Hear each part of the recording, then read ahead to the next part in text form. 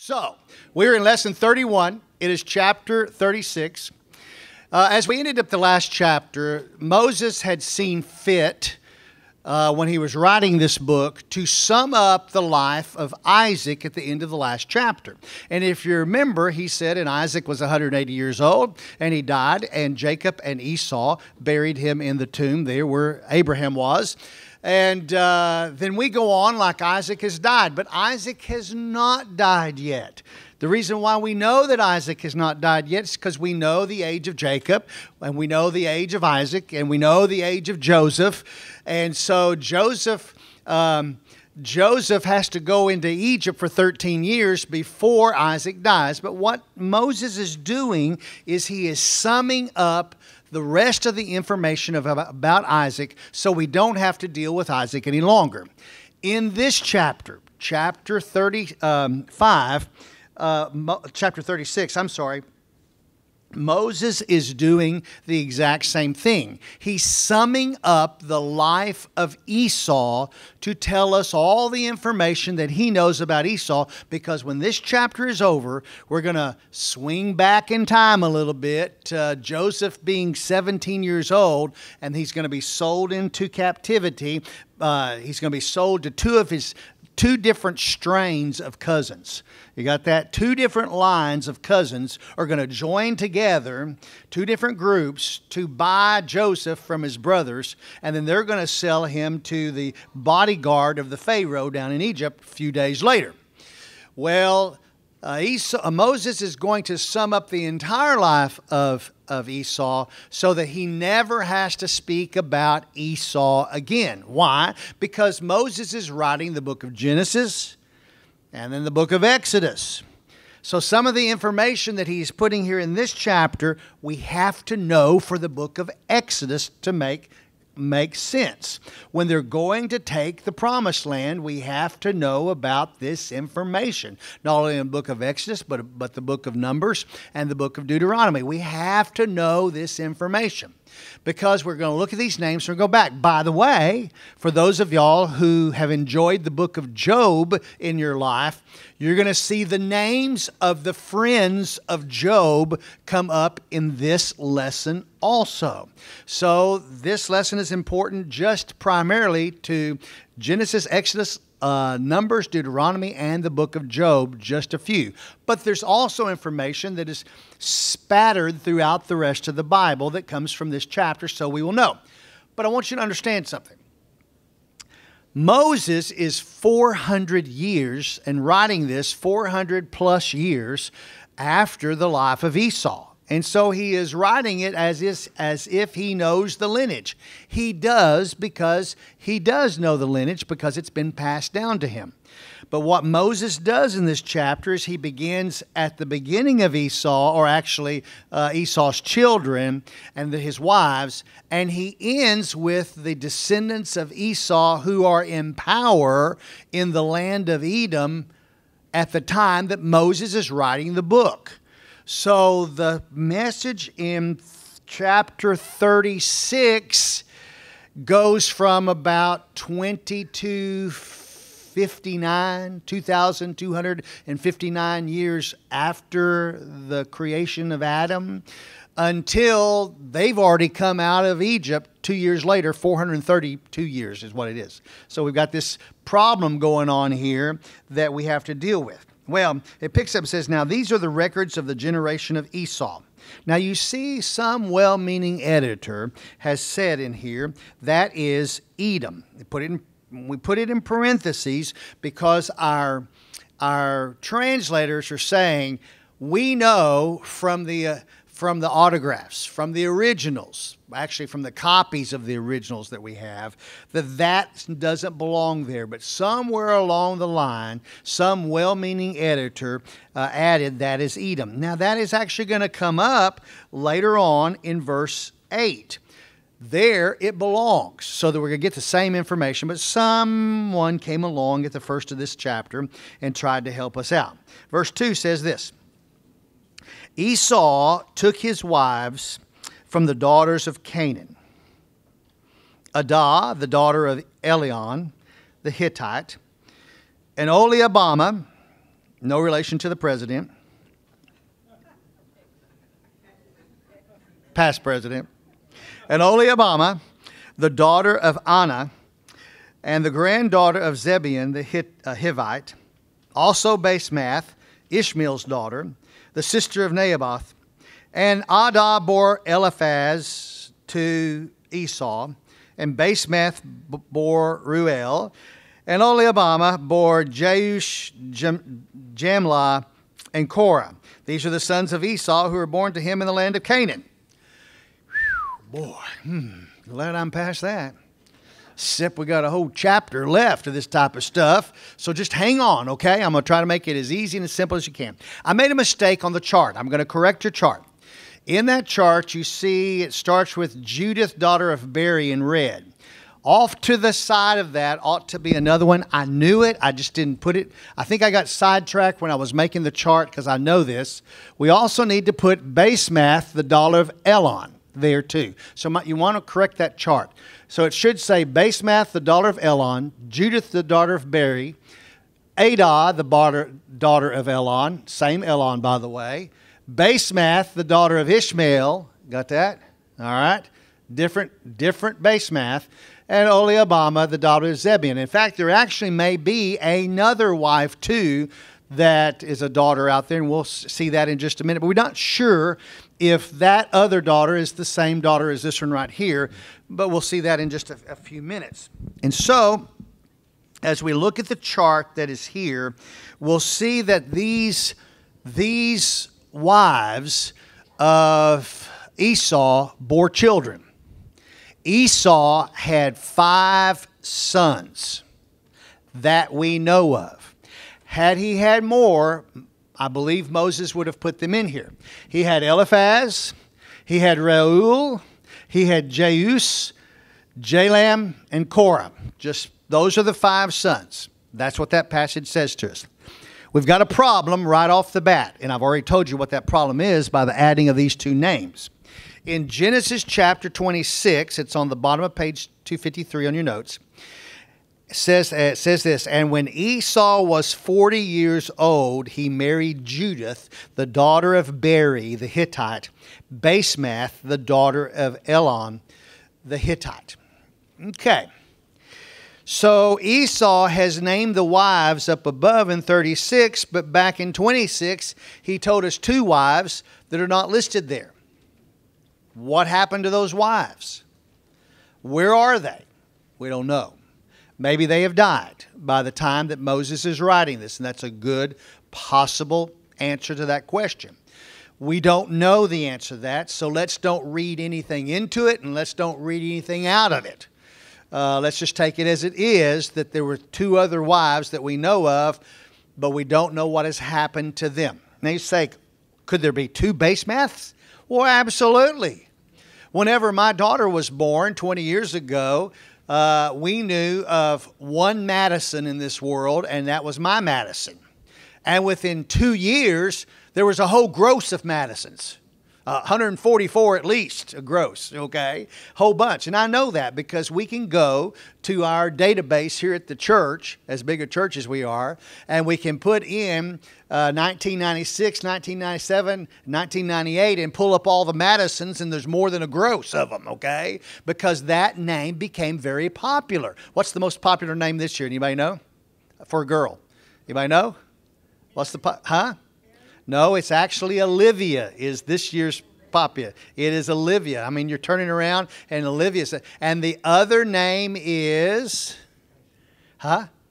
Ashlyn is exactly right. Is right. You just hear these names. These names come, you know. We don't hear many people being named Ned anymore, okay? It's just not one of those common names that okay? And we go through the Jimmy stage and the James stage, and, you know, and you're not hearing of many Franklins out there because we're just not grabbing. Actually, we are getting some Franklins. That's the middle name, that type of stuff, all right? So names come and go. Humans have not changed since that we were created. people of like kind, like names, and they pick those names for their kids. And so we see these names going through. Okay, so now on the next page of your notes, chapter 28 says here, it's an interesting thing. It says, and Esau went to Ishmael and married, besides the wives that he had. In other words, he's got other wives. Mahalath, the daughter of Ishmael, Abraham's son, the sister of Naboth. Okay, now we got a problem here. I personally believe that this is a Canaanite name for the Hebrew name of this girl right here. I believe that's the Canaanite name of this Ishmael, of this Hebrew name right here. I believe that is the exact same person. I may be wrong. That's just my opinion. So as we look here, Esau has been collecting wives a whole lot longer than Jacob collected wives. Jacob got all of his in just, 1 week's time, basically. I mean, he had to work a week, and then he got one, and then he got another one the next week, and then he got the maids that came along. Boom, he's got them, okay? Esau, on the other hand, has been marrying. We do not know whether Esau had any children prior to him being 71 years of age, when Jacob was 71 years of age, when Jacob got sent away from home. He was sonless because, remember, in most cases, Moses only listed the names of the sons. Now, Esau could have had some girls, but they were not listed. Now, we've only got a few girls that are going to be mentioned because they're important to the lineage. Moses did not list all the girls. He didn't. And so here, Esau has got other wives, and he goes and he marries this other gal. I think that gal is this gal right here, is what we're talking about. So in this length of time, Esau could have had girls, but we know he hadn't had any boys. He doesn't start having boys until Jacob has left and gone to Haran. Picking up verse 6. Then Esau took his wives and his sons and his daughters and all his household and the livestock and all his cattle and all his goods which he had acquired in the land of Canaan, and went to another land away from his brother Jacob. For their property had become too great for them to live together, and the land where they sojourned could not sustain them because of their livestock. Let's read between the lines. Let's don't put anything there that shouldn't be there, but let's don't leave anything out. Remember, Jacob is wealthy. And just from what we know about Esau, Esau was probably equally as wealthy. And don't forget Daddy Isaac. Isaac inherited everything of his wealthy father, Abraham. So we have three wealthy men who are related, father and two sons. And when we talk about wealth, we're in this time we're talking about livestock. Now, I've already told you this. I don't know much about land around here, but I do know about land up in Waco area. Now, outside of Waco, there's an 800-acre ranch, which was my wife's father. And 6 out of 7 years, the most cattle he could run on that 800 acres successfully was about 100 head of cows. Yes, they're going to have their calves, but of course, as the calves come along, they're going to be sold and traded and, that type of stuff. So he had to keep about 100 head full-grown mature cows. The land could sustain that. About 1 out of every 7 years, it would be a great year. It would just be a wonderful year. He could probably keep 200 to 250, but that's not the norm. The norm. When that happened, he was cutting hay and selling it, in other words. He was trying to get rid of the hay so it wasn't wasted and making money off of it. So the same thing is true here. I don't know what the land was like there because it's different places. But what we know is that the land where Jacob, Esau, and Isaac are living, which is in Haran, which is by the oaks of Mamre, which is where the cave is that Abraham is buried and Sarah is buried and Isaac is going to be buried. They're back in that area, and those three families have grown so large that they can't live together any longer. We saw this with Abraham and Lot. Remember that? Their families became so large, both of them became so wealthy that they had to split up and go a little further. Well, here's the deal. Esau had already lived down in the mountains of Seir.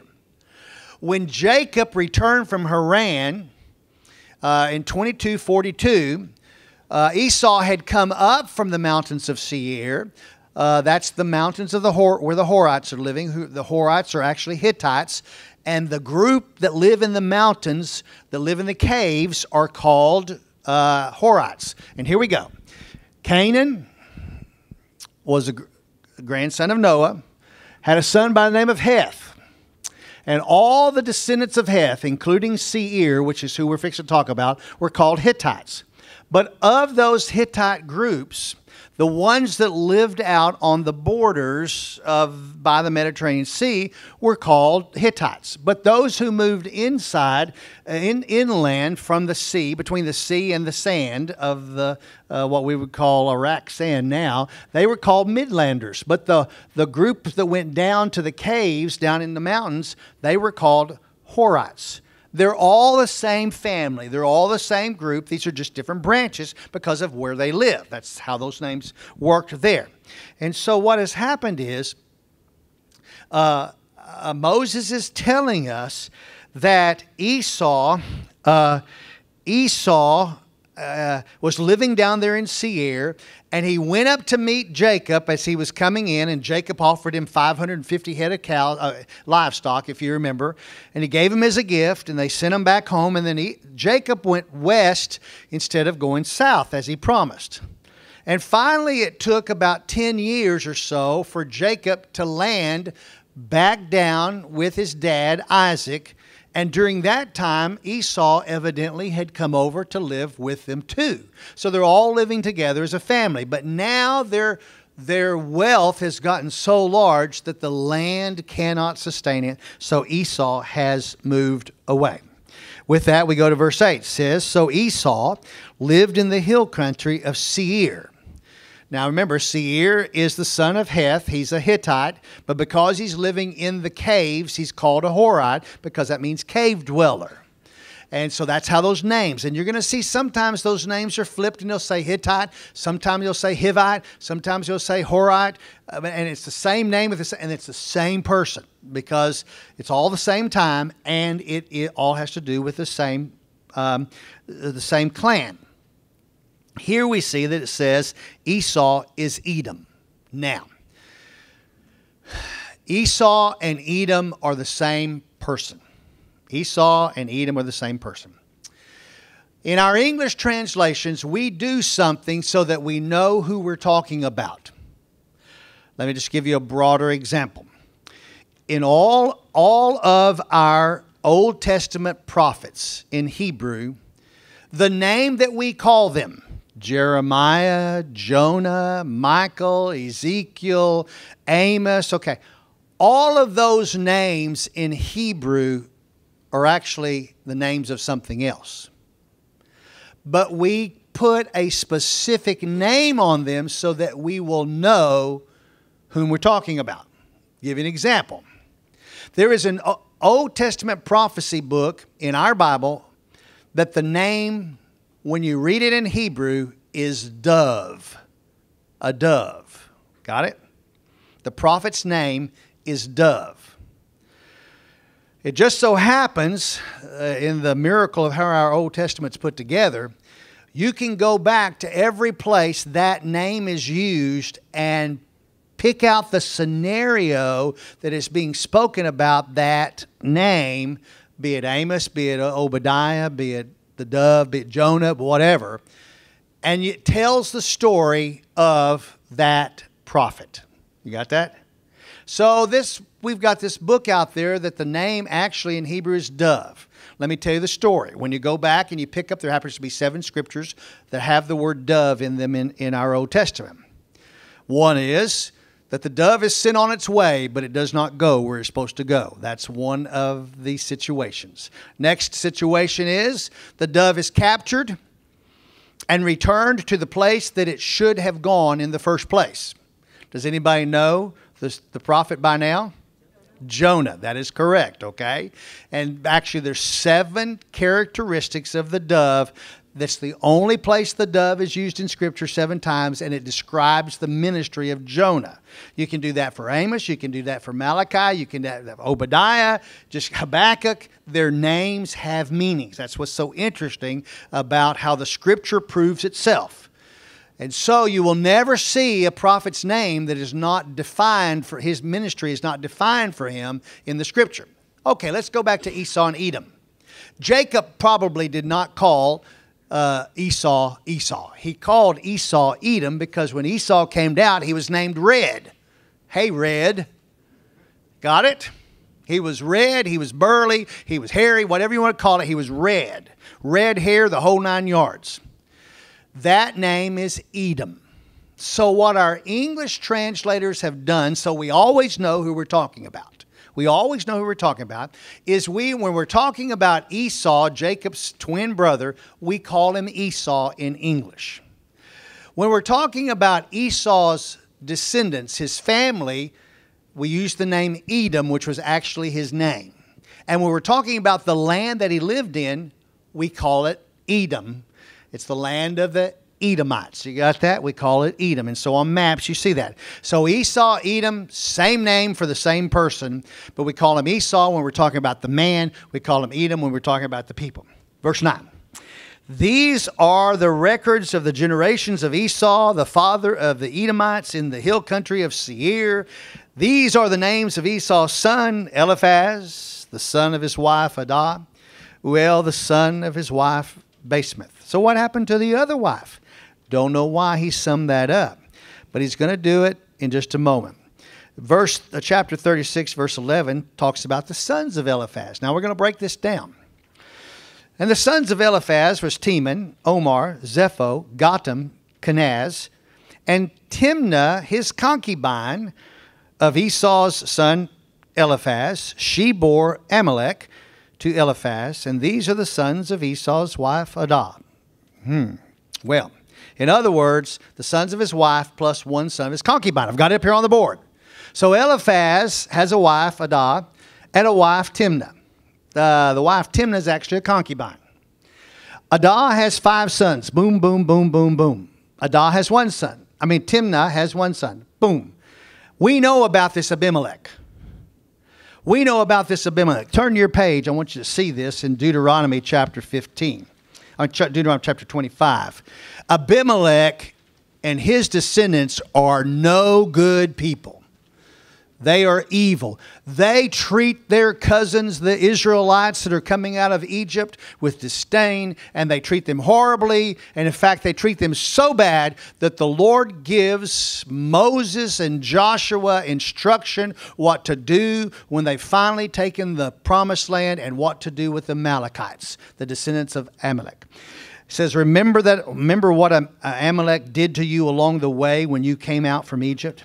How he met you along the way and attacked among you all the stragglers at your rear when you were faint and weary, and he did not fear God. Therefore, it shall come about when the Lord your God has given you rest from all your surrounding enemies in the land which the Lord your God gives you as an inheritance to possess, you shall blot out the memory of Amalek from under heaven.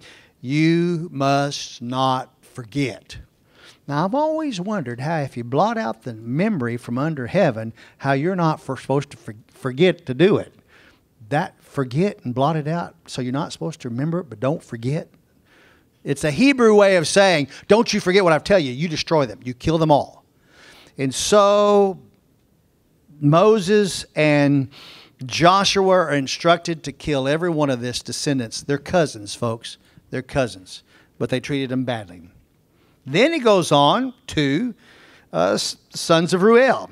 Now these are the sons of Ruel: Nahath, Zerah, Shammah, Mizah. These are the sons of Esau's wife, Basemath. So you see over in the list, here I got Ruel, and we got some sons. Boom, boom, boom, boom. These are grandsons. His sons are Eliphaz, Ruel, Jeshus, Jalam, and Korah. Those are his sons, and these are his grandsons listed here. So we put those on the chart. I'm rushing through this because I know it's painful. Because it's painful for me. And these are the sons of Esau's wife, Oholibamah, the daughter of Anna, the granddaughter of Zebulun. She bore to Esau Jeus, Jamlah, and Korah. So here we go. Here they are. He's married her. And here's the three sons. Oh, wait a minute. Let's just find out where she fits. Seir is the grandson of Canaan. So he's a Canaanite. He happens to be a Hittite, who happens to be a Horite, because that's the clan. And over here under Zebulun had two sons, and from this son came this daughter, Oholibamah, who gave these three sons. So that connects Esau directly into the Canaanite line. That's just one spot. We'll find another. So verse 15 says, these are the chiefs of the sons of Esau. Chiefs. What does he mean by chiefs? Well, these are the ones who are going to have the clans. And remember, Moses is writing when he's 82 years old. 400 and something years have passed since this all began. And these kiddos of Esau have had time to grow. And they have had time to mature and have families and all of that. And so these chiefs were the heads of the family. That's the heads of the tribes. Just like a chief. Think about an Indian chief or whatever. These chiefs are heads of their tribes, and they're living in different places. Chief Eliphaz had these as his chiefs: Teman, Omar, Zepho, Kenaz, Chief Korah, Gatam, and Amalek. Look here. Teman, Omar, Zepho, Gatam, Kenaz, and Amalek. These were the chiefs of the tribes. Well, wait a minute. Time out. I remember, because I've read this before, and I wrote the lesson, they included Korah there. But Korah is not his son. Korah belongs to Oholibamah. How did that happen? The answer to that question is very easy. When we go to the Samaritan version, which is a Samaritan speaking written language of which the Hebrew was translated into, it has Korah in the right place. Korah is not here. Also, when we go to the Septuagint, the Greek translation, it is not there. What does that mean? That means somewhere along the line, as we're making copies for people of the Old Testament Scripture, some well-meaning editor accidentally brought Korah's name up here, but the same matching translations that are older into other languages do not have this mistake. It's a copy error. Okay, got it? By the way, it's kind of interesting. Some of you say, some have said, and you hear an argument for not believing the Bible, that you can't believe the Bible because there's been too many changes in the Bible. Because when we look at the original autographs, which by the way is redundant, you should say when you look at the originals, or when you look at the autographs, because autographs always mean the originals, okay? We don't have any of those. We don't have any of those. So because we don't have any of those, we're relying on the copies that have been made. Okay. You say, well, we can't trust copies that have been made. How many of y'all have gone to your pharmacist and gotten a prescription this week? Good. And they printed out something for you to read. Got it? Right? You printed out something for you to read. How can you trust what they printed out for you to read? Because that's not the original. That's a copy of the original. Did you catch it?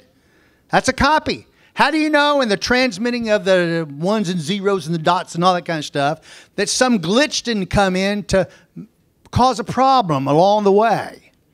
You cannot go grab a bottle of shampoo that has the instructions that say wet hair, apply, lather, rinse, and repeat. Because that message that is on there is not the original. Somebody wrote the original someplace else and they copied it onto the label. How can you be sure the label is correct? Now, if you're going to use that argument against the Bible, we got another problem. The other deal is we have so many copies of this stuff in so many languages that we do not have to worry about the veracity of the truthfulness of it, because we've got too many that are too close to when it's being written. People go, oh, we can't trust the book of Mark because it's made out of copies. And I'll go, okay, so because we have many copies of the full book of Mark that was copied within 100 years of the original, you can't trust that? Okay, you can't trust that, all right. So how many of you trust Homer? When you read Homer's The Iliad or the Odyssey, how many of you trust those? Because the nearest copies we have of those to the original are more than 700 years old. And besides that, we only have 1/3 of the Iliad and the Odyssey. And the other 2/3 of each of those are made up by people because we don't have them because they were destroyed. We don't know 2/3 of either of those books. The story has just been told. So how do we know? Well, how do we know? I would rather trust something we've got a lot more closer to it. And so here we've got others that are closer. We've got a Samaritan copy that is made within just a few years after they have come back and come into the Promised Land. And then we've got a Septuagint, a Greek copy that is of it, a translation is going to be made. And if those don't have it in it, then the original Hebrew probably did not have it in it. It's been a copy error. It just so happens that some of the copies we're using has that trouble in it. I hope that's a good explanation for you. So if anybody says, I can't trust the Bible, say, why not? Because it's not the originals. Do you have any originals? If you did not write it, by the way, you probably do not have the original of anything. You don't even have the original lesson.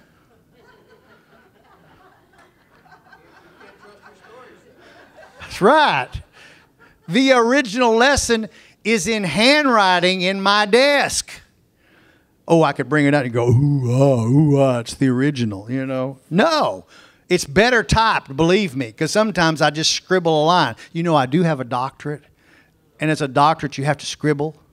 My beautiful handwriting went to, you start a J and pull a line, and that's 15 letters in that line, you know.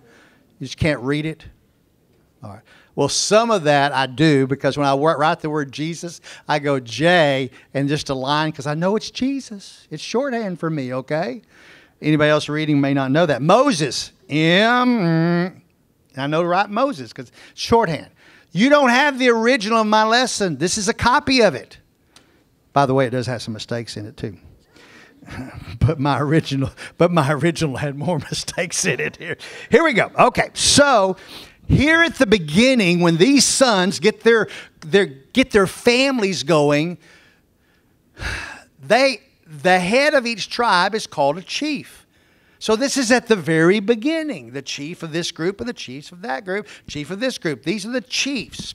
Looking on, it says, and these are the sons of Reuel, Esau's son, and names the chief. Chief this one, chief this one, chief this one, and chief different. I don't have to read it to you because I just told you what happened. And so then we see in verse 18, and 3 chiefs from Oholibamah. It says, and these are the sons of Esau's wife Oholibamah, Chief Jeus, Chief Jalam, and Chief Korah. And it goes on to tell us these are who the sons are. Okay, now I got a question. How did these 3 guys get to be chiefs and these 2 guys did not get to be chiefs? Did you notice? It's grandsons that are chiefs here, but evidently their families are just probably starting and they're growing their clans, which they're going to have some sons. But when it started out, when the chiefs were actually put in place and actually named, these 3 sons probably did not have old enough grandsons to be called chiefs, so they're added to it. So what do we have? We have 1, 2, 3, 4, 5, 6, 7, 8, 9, 10, 11, 12, 13 chiefs that are the chiefs of the clans of Esau's descendants at the very beginning. At the very beginning. Page turn. Verse 20. Now these are the sons of Seir the Horite. Horite means cave dwellers. The inhabitants of the land. Time out. Instead of reading all this, come to the board with me. Makes it much easier. Here are the sons and one daughter of Seir. This is what's in the text. Just let me lay it out for you. There was Lotan, Shobal, Zebion, Anna, Dishon, Ezer, Dishan, and a girl named Timnah. Got it? Now, in that paragraph, it tells us that Lotan had 2 sons. Shobal had 5 sons. Names them for us. Zebion had 2, and one of them, named Anna, not this Anna, but this Anna, had a daughter named Olabama, who had 3 sons. Look at who that connects to. She married Esau. Got that? Nice and easy.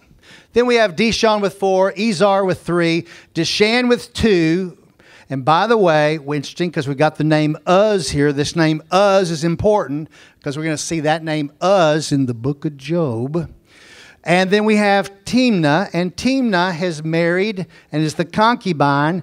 She has Amalek, and the scripture right there tells us that she has Amalek, which means this Timnah and Amalek is this Timnah and Amalek. And so Esau has actually married into the family of Seir with his daughter and with a granddaughter.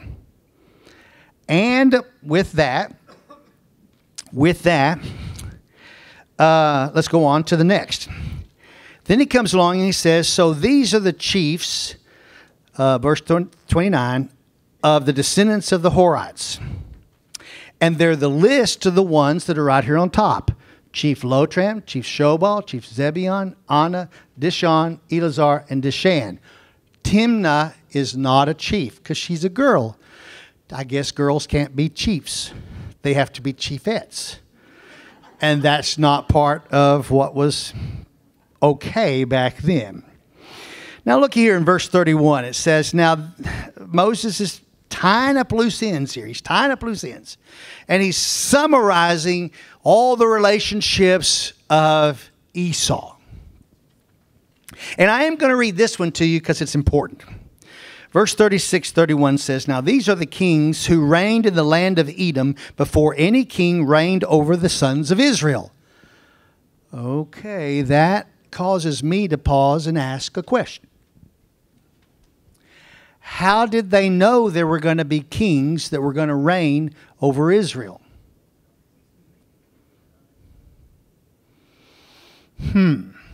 We'll answer that one in a little bit. Here we go. Belez, the first king, the son of Beor, reigned in Edom. And the name of his city was Dinhabah. And Bela died. And Jobab, the son of Zerah, of Basra, became the king in his place. Jobab. Jobad. Wonder if that might be a long name for a man in another book of our Bible by the name of Job. Job. And here his name is Jobab. Is there reasons why? Yeah. Pretty good reasons. One of his friends that came to visit him might be Eliphaz. Do we have an Eliphaz? Yeah, I think we do.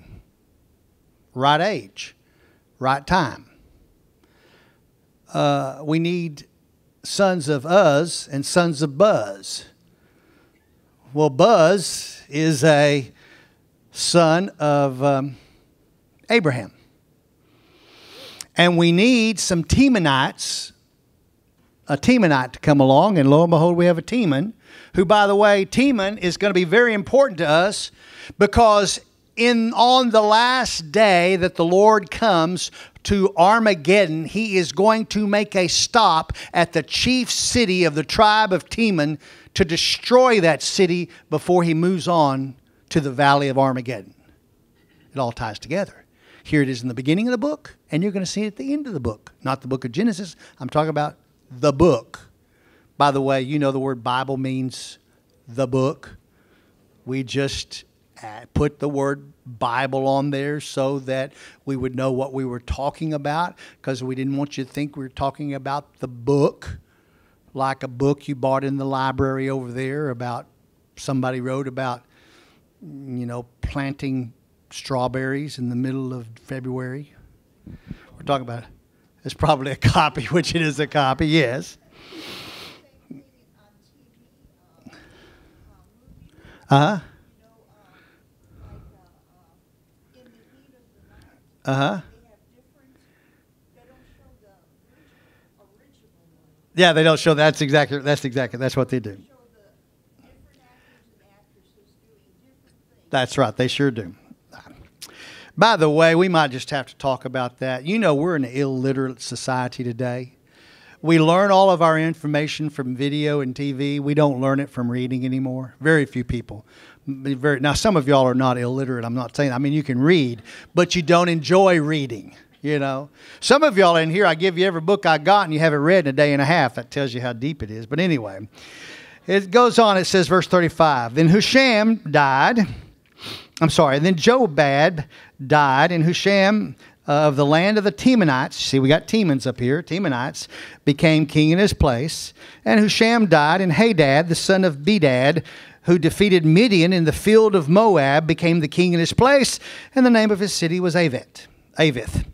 And then Hadad died, and Shemuel of Mazrekah became king in his place. And Shemuel died. You notice that guys are dying and somebody's taking their place.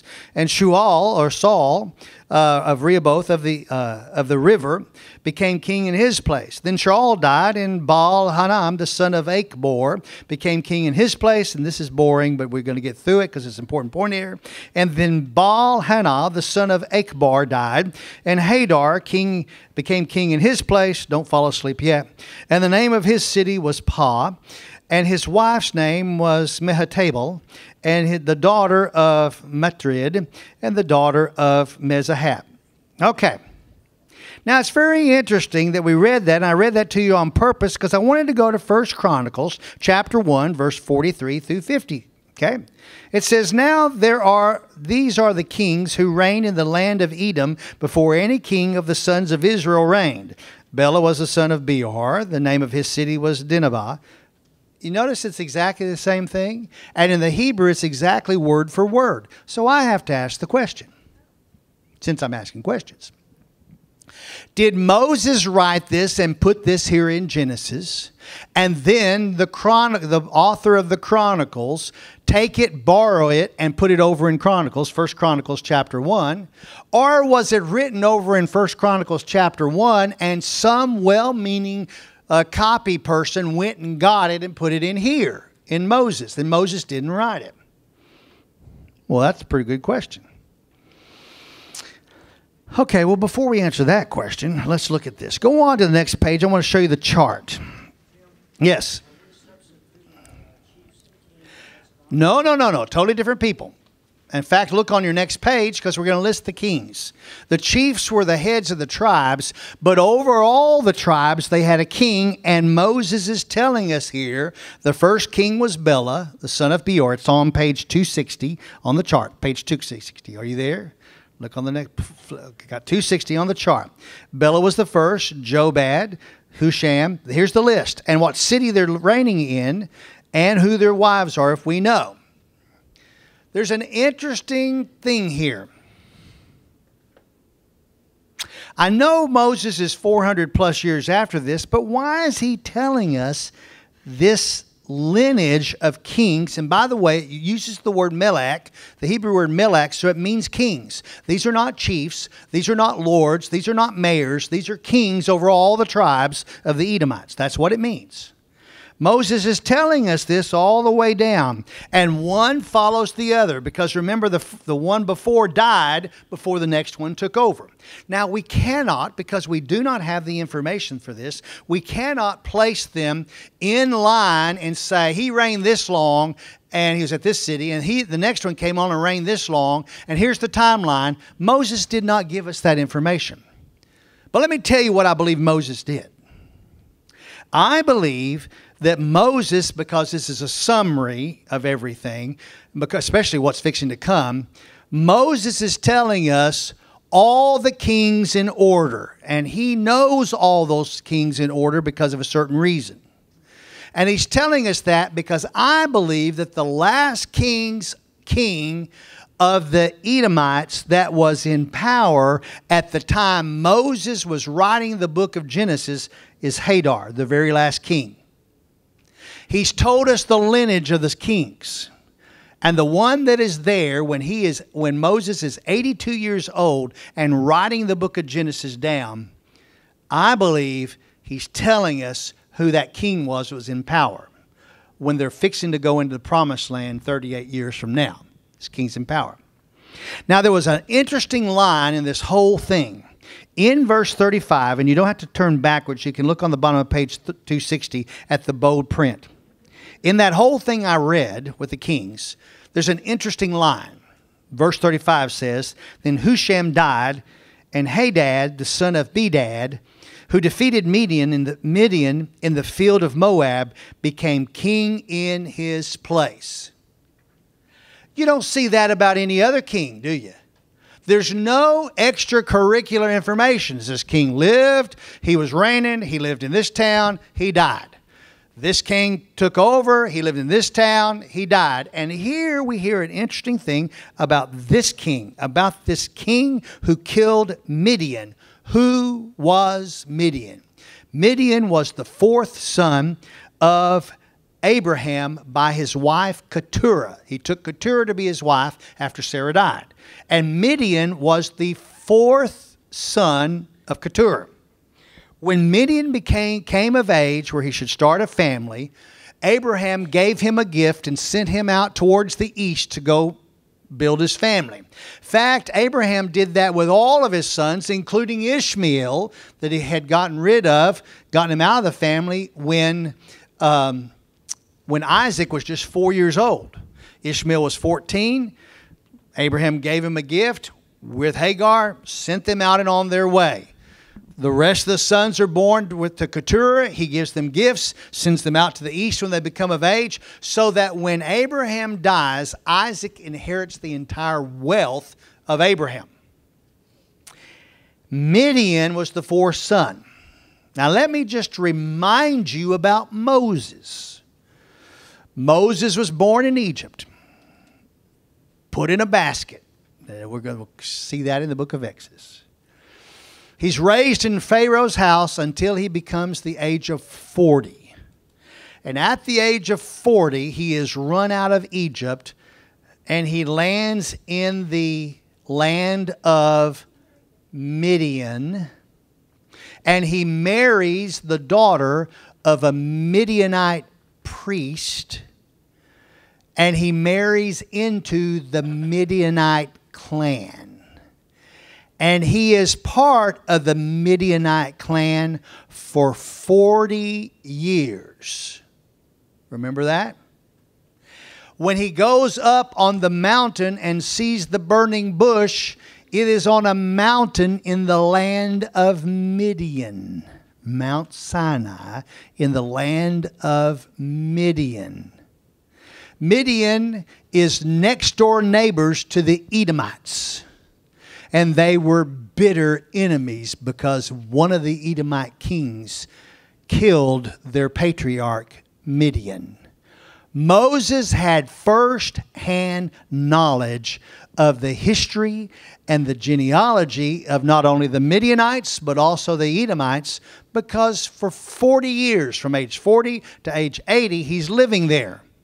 At age 80, he's called to go to Egypt. They go to Egypt. They go in there, they have the plagues, they come out, they end up back at the same mount again, that burning volcano mount. And in the second year that they are there, he pens the book of Genesis. And I believe that he's telling us here that Hadar is the king who is in power while we're here writing this book of Genesis. If it wasn't, he would tell us the rest of who the kings were. That's my opinion. I believe it will be right. Based on that, why do I think that's my opinion? Because of the next thing that Moses says. Now these are the names of the chiefs, descendants of Esau. I thought we already had the names of these chiefs, didn't we? 1, 2, 3, 4, 5, 6, 7, 8, 9, 10, 11, 12, 13 chiefs. Well, let's see the list.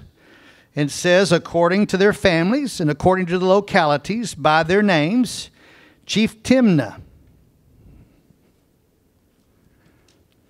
Teman, Omar, Zephyr, Gatam, Kenaz, Amalek, Naboth, Zerah, Shammah, Mizah. Where's Timnah? Timnah's a girl. Oh, wait a minute. That's a chief. By the way, it has masculine endings on the name instead of feminine endings on the name. So we're not, some guy was named that same name and has now become a chief of the Edomites. Chief, Timnah. Oh, I got him up here. We'll just read on over here. And then there's a chief, Alva. No Alva over here. And Jetheth. No Jephthah. And Olabama. We got that. Olabama, right? That? Yeah. Oh, wait a minute. Olabama is a girl, but over here it's a male. Ella, Pinon, Kenaz. Finally, we got one right there. Right there. Got it. Right there. Got it. Okay. Timnah, right there. Mibzar, Magdiel. Where'd all these guys come from?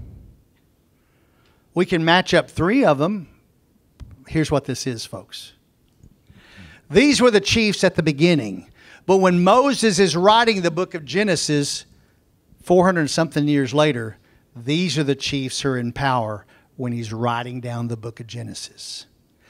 These were the kings who led up to the last king that was still in power whenever the book of Genesis was written. And here are the chiefs who are now in charge. These are the guys that these are the heads of the tribes that whenever they're going to go into the promised land and they're going to cross the Edomite land, these are the men they're going to have to deal with. Whew, sure glad that's over with. These names become important to us because they tell us things later on. And Moses has been gracious enough. So what happens? From the beginning of the story of chapter 36 until the end, we're covering about 430 years or more, okay? But in next week's lesson, we have to back up because Moses is finished with Isaac, Moses is finished with Esau, and we've got to go back in the next week's lesson to Joseph, who is going to be 17 years old because Joseph's not been sold into captivity yet. And that begins in next week's lesson. Lord Jesus, we thank you for your loving kindness to share the important things with us that we need to know. And while sometimes these are difficult to follow, we hope we've made them easy in some way so that we can use them as a resource to find out later on who you're speaking about when you're telling us a story. Lord, because that's what's important. In your name, amen and amen.